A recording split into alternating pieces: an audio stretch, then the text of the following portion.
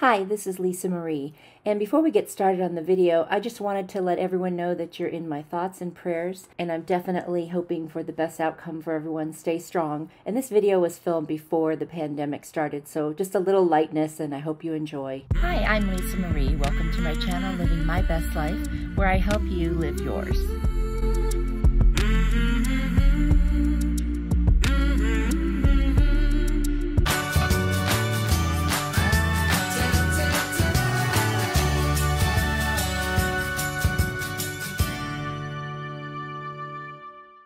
Today we're going to do some more funny expressions. Some of them are pretty old, so you may not have heard about them.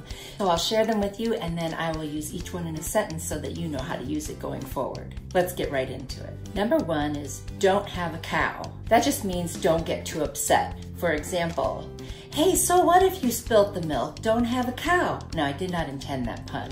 Oops. Number two is know your onions, and that means to know what's going on. An example would be, hey, you really need to pay attention in school and know your onions. The next one is pang wangle. That's a tongue twister. That means to live or just go on cheerfully in spite of minor misfortunes. For example, you could say, oh, I'm just having the worst week, but I'm gonna pang wangle along. The next one, I've never heard this before, the bank's closed. Well, all that means is that you don't feel like kissing or making out. So imagine your significant other says, hey, want to make out? And you say, nope, the bank's closed. The next one is tickety-boo, and that means everything is all right, everything's okay. Somebody comes up to you and says, how are you doing today? You could just say, hey, it's tickety-boo. I just can't picture really saying that, can you?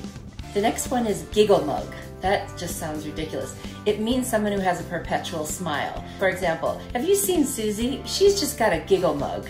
The next one you may have heard of, it's called picture show or moving pictures, and that's what they used to call the movies because it was something that you could see that was moving. For an example, I could say, hey, you want to go see a picture show?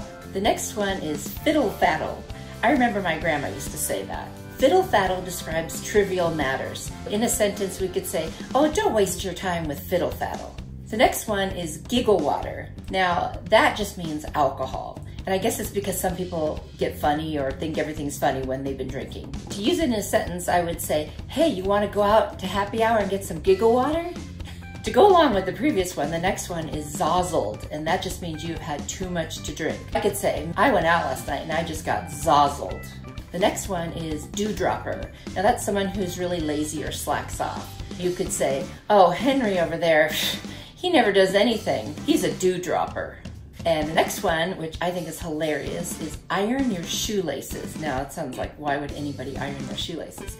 Well, what it means is to go to the bathroom. Imagine you're out at a restaurant and you've got to use the restroom, and then you say, hey, so-and-so, I'll be right back. I need to iron my shoelaces.